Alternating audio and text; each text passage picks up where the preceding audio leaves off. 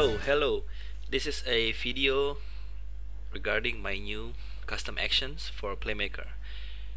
So, recently I've just created a custom action for PlayMaker, and it is called binary save and load. So with this custom actions, you can save variables and load it later to save the progress of your game. And the advantages of this custom actions is basically this binary save and load is more advanced compared to player prefs.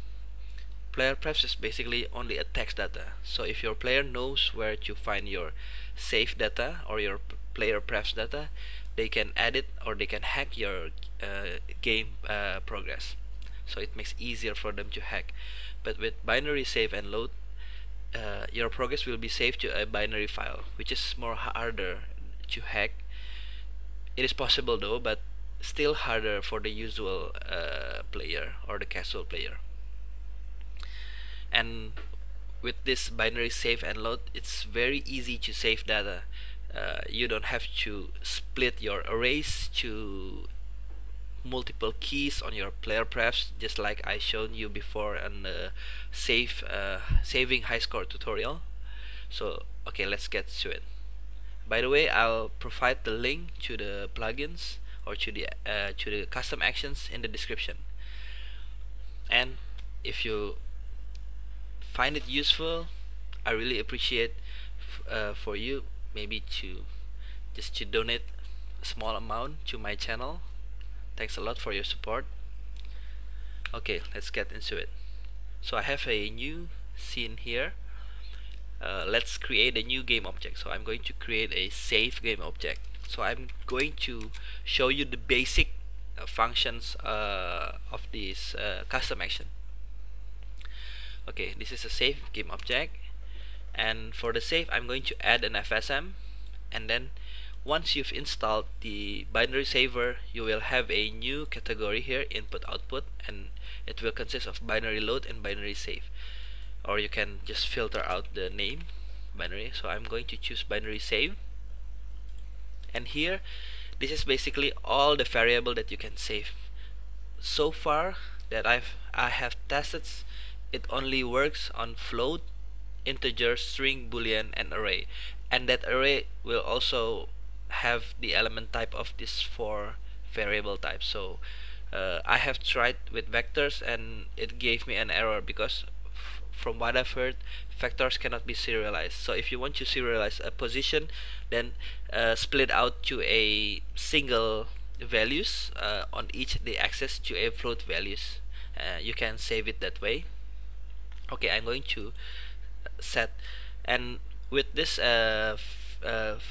each of the variable types you can save as many as possible. For example, if you want to save one variable, just type 1 here and you will have one slot of variable that can be assigned for saving. Or if it's more than one, just type another number, let's say 5. Then you can, let's say the first one is for the player health and the second one is for the player level. You can do it like that. So I'm going to make this one, each of this one. Okay, and then I'm going to save the progress to a file called save data test.bin. The name, it can be anything, the file name, and the extension also can be anything. It doesn't matter. So just choose any extension that you want to. It can be a bin or it can be a sav or anything else. Okay, for the float variable, I'm going to create a new variable. I'm going to name this float, and then I'm going to create a new integer variable. I'm going to create a new string variable, and then I'm going to create a new bool variable. And here I'm going to, for array you cannot create new one, so I'm going to create from here. I'm going to create an array, and I'm going to name this float array. And for this array I'm going to type this as a float, and I'm going to assign 2 values. So the first one may be around 0.7 and the second one 1.4. So we have 2 different numbers. and each of this variable I'm going to set a different value. The first the bool the bool variable, I'm going to assign this true because the default value of the bool is false, so I'm going to assign a different value from its default value. See that if our save system is working. And for the float, I'm going to assign a 3.3 value.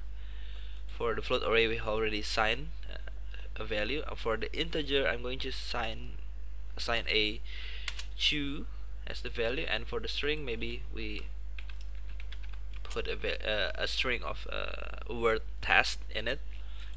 So we have all of this variable. It already have a value inside of it, as you can see.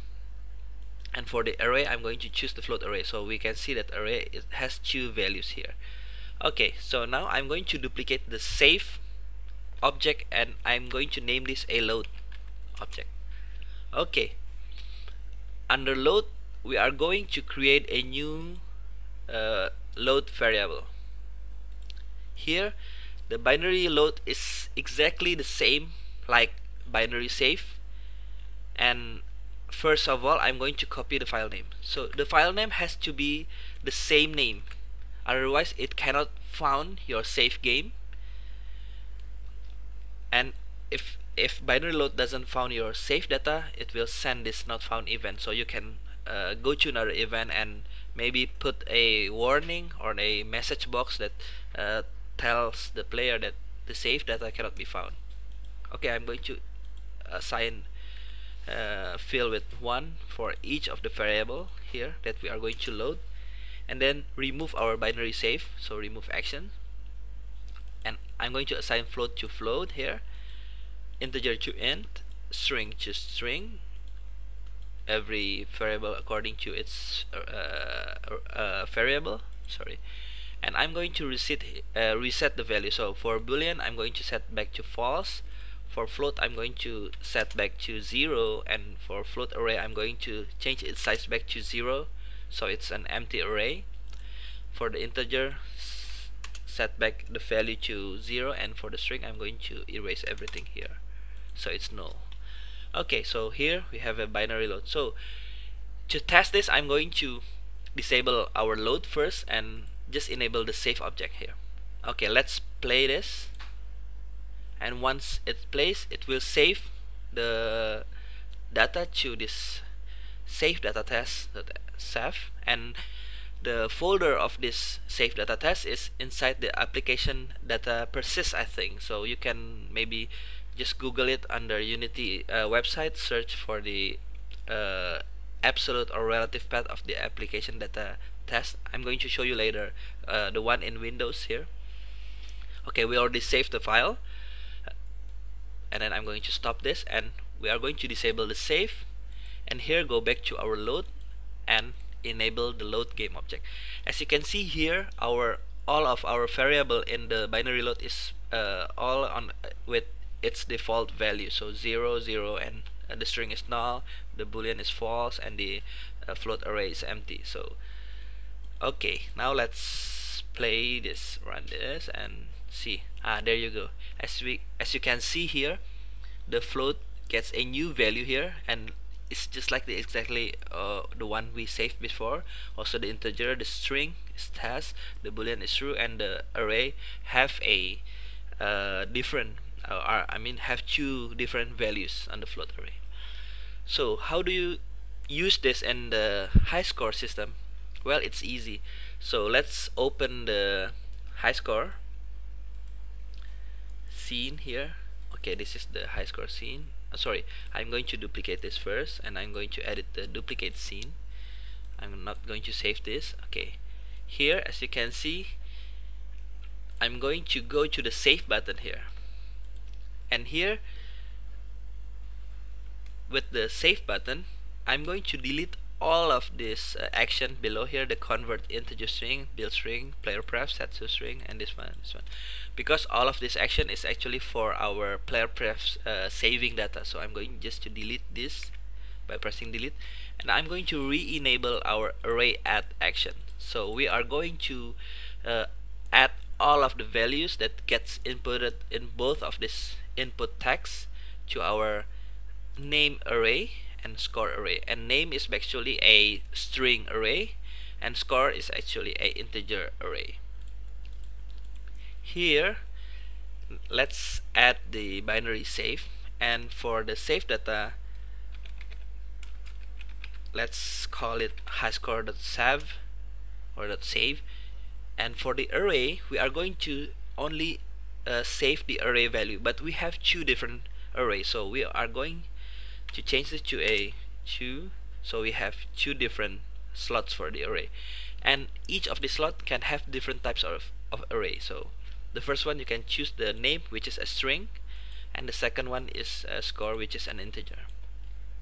So let's save the scene here. Okay, and now we can go to our load, and this is the cool part. As you can see, with player prefs we need two different states. This is for building the array and saving to get the save data from our player pref. So there is a lot of state and not a lot, but there is a lot of actions here involved, so we can streamline this with binary load. So I'm going to delete the get save and build array, add a new state here. I'm going to load binary data. I'm going to rename this load binary data, and add a global transition load and add a finish transition. Go to this slot here, this state, and then I'm going to add a binary load. In this binary load I'm going to go back to our save, and I'm going to copy the file name here back to our load data, and then I'm going to change the array members to 2, and the first element I'm going to load the name, and the second one to the score. So basically the order of the variable must be the same as the one in save. For example, if your binary save has a string array on the first member and the second member has an integer array or the name, respectively the name and score array, then on load it has to be the same order, otherwise your data will get mixed and it will output the data wrong. Okay, so let's try this. I'm going to save the scene and play, and here I'm going to input a random name with random score, save it, and then another name and another name, save it. Okay, now I'm going to stop this and go back to play and load. There you go. As you can see here, the binary data works beautifully, and if it's missing the data, for example, I'm going to create a new event, call this one not found, and I'm going to add that transition not found to a new transition and add new state here, error message maybe. Okay, here I'm going to set not found event to not found. So if we change the file name here, we save it, and then if we try to load the data, it will go to the error message state. So this is useful for preventing error loading the save file, so you can inform your player that the save file is missing, and the save data on the Windows resides under the your username and under app data folder, local low here, and because this project still have a default company on the project settings, the player settings, so it resides here and ships further.